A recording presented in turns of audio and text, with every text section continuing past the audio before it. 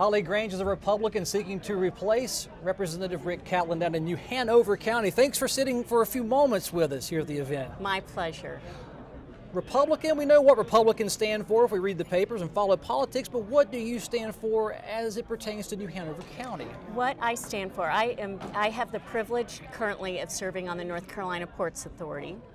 And so I am very pro-business. I would love to have more business come to our part of the state and make our environment favorable to that new business. We are set in New Hanover County to increase in population by about 50,000 people over the next decade or decade and a half, and we need to have jobs for those people. They're not all going to be retirees, but we need to have jobs, we need to have good education, we need to have good infrastructure, and we want to be able to draw that business to our part of the state. Into the ports, you hear about deepening the ports, that we're not competitive with, is it Norfolk and Charleston? Is that true, or is that just talk in Raleigh? Well, Norfolk is a huge port, and what our port offers is we have amazing customer service in our port.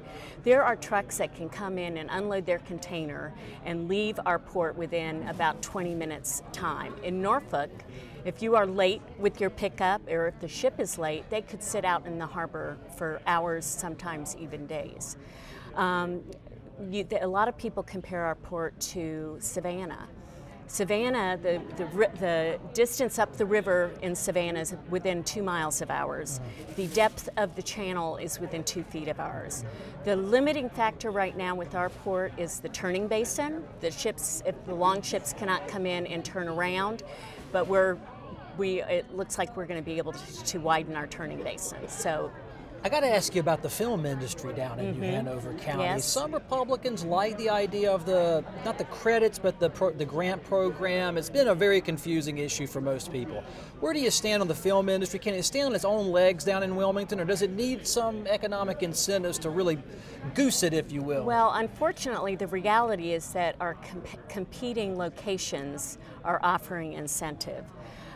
What the problem with the incentive program that we had before is that it was not capped, which technically would be against our state constitution because you could not balance the budget if you don't know how much something is going to cost. It was also a refundable tax credit, so we were in essence writing a check to these movie companies to come in, make a movie, and leave 4 months later. Right.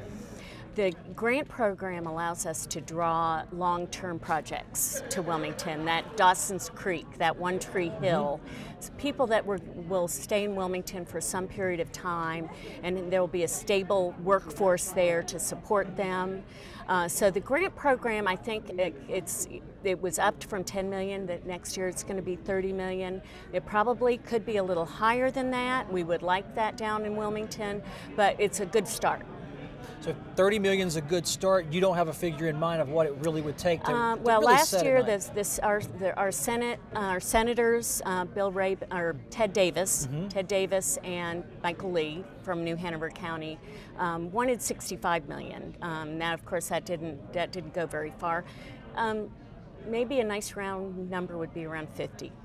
And then we'll see what happens economically. The key thing is that any type of program like that needs to have a return on the investment. We need the stable job base to stay in Wilmington. We don't need people coming in and out.